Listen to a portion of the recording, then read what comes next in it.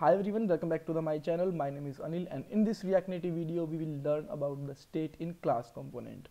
State in the functional component we will learn in the next video. So we will just going to cover in the three topics in this video. So what is actually state, how we can define and use it in the class component, how we can update it on the button press.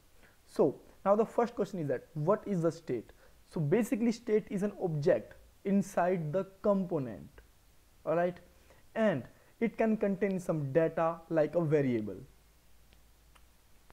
but we cannot access this state outside the component. For the outside component we have to use the props, and if you don't know about the props then you can get the link in the description box also. So I hope you just get the idea about what is a state. Now let's see that how we can define it in the use in the class component. So first of all, I'm going to zoom out this my editor and just open the app.js file, because this is our basic file, and on the initial level we can start the code from here. So let's remove the whole code from here, and this is the blank component. Now let's start the code from a very scratch. So first of all we have to import React from React, alright, and after that import some elements from React Native, like React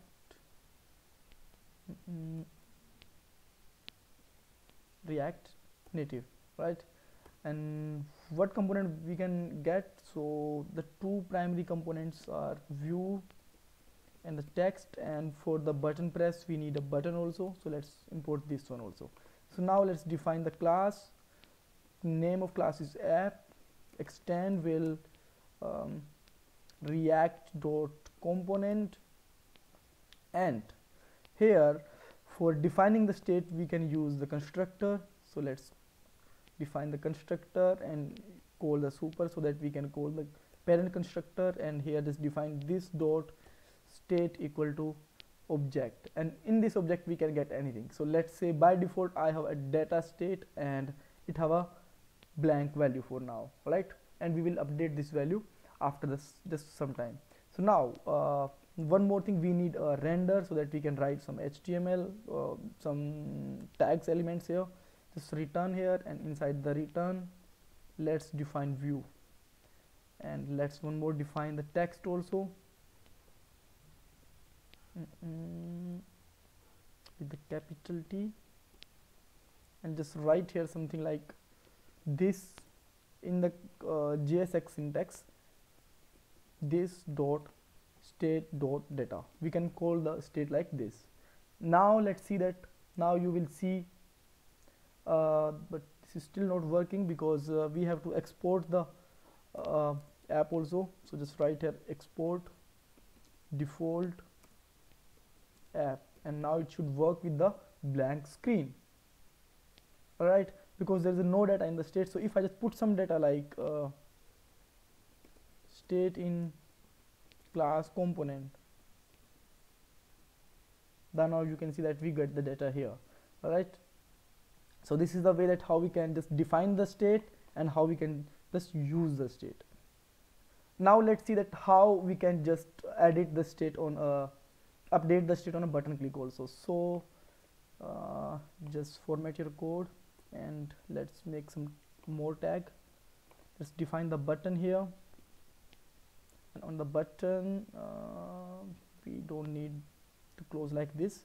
We can just simply write here title props and just pass here click me like this, and we need on press. On the on press event we will call a arrow function, and this arrow function will call anything like this dot set state. What is the set state here? Set state is used for update the state, alright. So if I just put here data equal to new state, right?